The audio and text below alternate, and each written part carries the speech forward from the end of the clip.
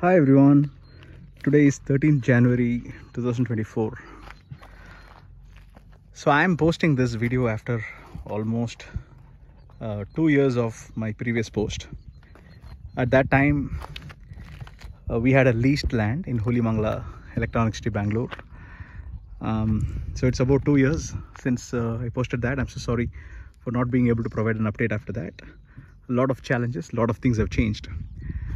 The soil quality at the leased farm, we just could not manage to fix it within 2 years, and we decided to not continue there. We have 3 cows, as you probably already know. Somebody else is taking care of the cows, but we started looking for a piece of land to purchase on our own.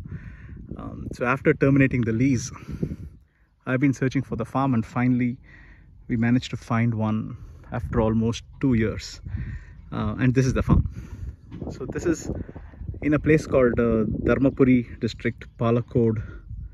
Near Palacode, it's a village called Bevuhalli. Bevuhalli, it's about 100 kilometers from my home. There is an Electronic City.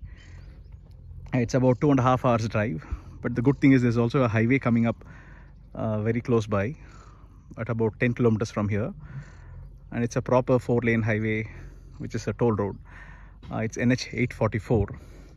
So I'm just hoping that once the construction of the highway is complete, I'll be able to reach here in about 2 hours from my home. So this is 5.21 acres, east facing. As you see, there's a road there, and surroundings, as you see, there are a few hills and a lot of farming activity going on here. There are some trellises people have done. I do see some gourds there, and here there's a lot of paddy cultivation everywhere. As far as water is concerned, I do have some doubts.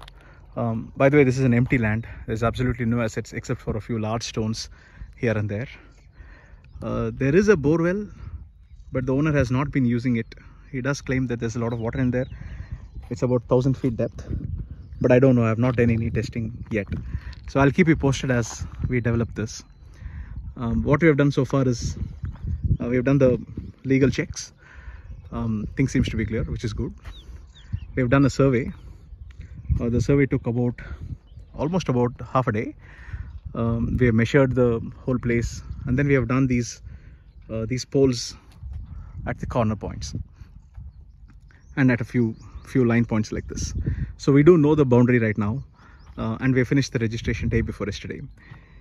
So officially we have purchased the land, and what I intend to do is to continue my experiments with natural farming here.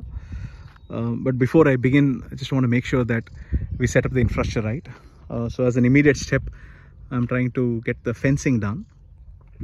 So before we start the fencing, we're trying to clean the boundaries. That is the JCB, the bulldozer that is working to clear the rocks at the back, and we're just cleaning the section where the boundary is going to come. And once this is done, then we'll do the fencing. And my idea is very simple right now. We'll use the stone poles, and I'm looking at chain link fencing along with some support for barbed wires. So that's the plan as of now,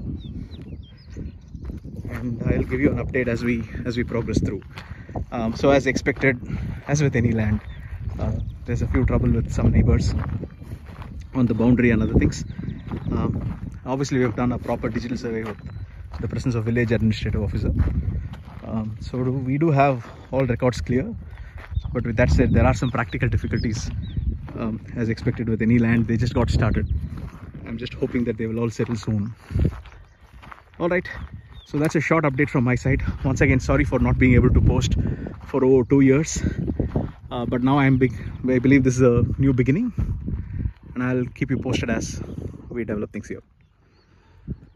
All right, see you soon.